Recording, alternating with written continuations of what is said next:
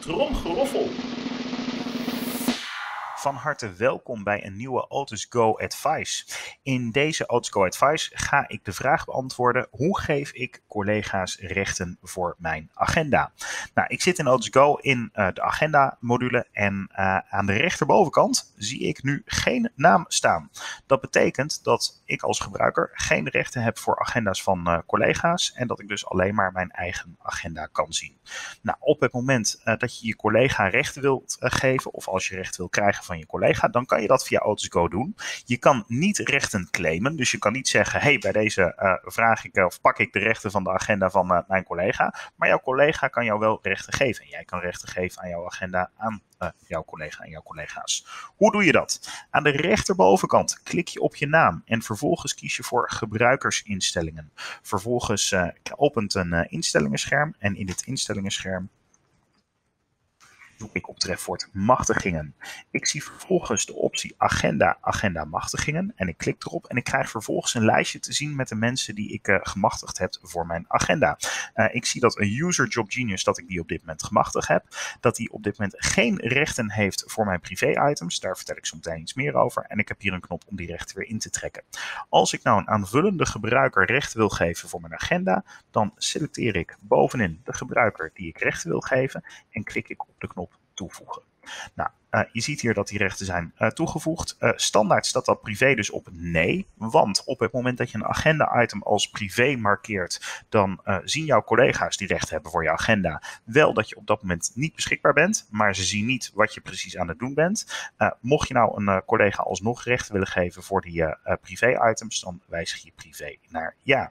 Vervolgens klik ik op de knop bewaren en ik heb de rechten gegeven. Betekent dat er nu in mijn agenda iets veranderd is? Nee, dat betekent het niet, want ik heb mijn collega's rechten gegeven. Maar als mijn collega mij rechten geeft, dan verandert dat wel wat in mijn omgeving. Nou, ik ben weer terug. Ik heb even aan mijn collega Bas van Rij gevraagd of hij mij op dezelfde manier rechten wil geven voor zijn agenda. Dat heeft hij gedaan. Ik heb even op F5 gedrukt in mijn agenda. En nu zie ik bovenin bij gebruikers staan Andreas Jansen. Dat is het account waar ik nu onder ben ingelogd. En als ik nu hierop klik, dan krijg ik extra opties te zien. Namelijk krijg ik de agenda van Bas te zien. Dus ik kan nu Bas van Rijs agenda aanklikken. En ik zie nu hier een item wat in Bas van Rijs agenda staat. Op deze manier, als er meerdere gebruikers zijn die jou recht geven voor hun agenda, dan krijg je al die namen daar te zien.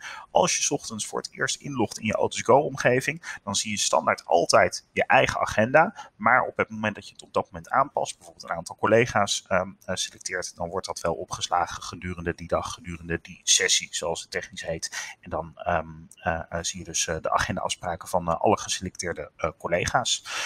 Nu zijn er sommige klanten die zeggen: joh, dat uitdelen van rechten, dat vinden we eigenlijk allemaal te veel werk. En in principe moet iedereen gewoon rechten hebben voor elkaars agenda. Nou, daar hebben we ook een optie voor. Dat is een optie die alleen maar key users kunnen uitvoeren. Maar als je als key user rechtsbovenin op je naam klikt en kiest voor klantinstellingen, dan opent een scherm met allerlei klantinstellingen. En als we ook hier op machtigingen gaan zoeken, dan vinden wij de instelling agenda automatisch machtigingen geven voor agenda. Op het moment dat je die optie aanklikt, dan kan je hier aangeven dat iedereen standaard toegang moet hebben tot ieders agenda. Dat is een proces wat wij iedere nacht uitvoeren. Dus iedere nacht geven wij iedereen rechten voor ieders agenda. Dus de eerste keer dat je deze aanvindt, zal het niet meteen zo zijn dat je recht hebt voor alle agenda's, maar dat is pas vanaf de volgende dag. Dat betekent ook dat als er een nieuwe gebruiker wordt aangemaakt, dat het een dag duurt voordat die gebruiker recht heeft voor alle agenda's en alle andere personen recht hebben voor de agenda van die gebruiker.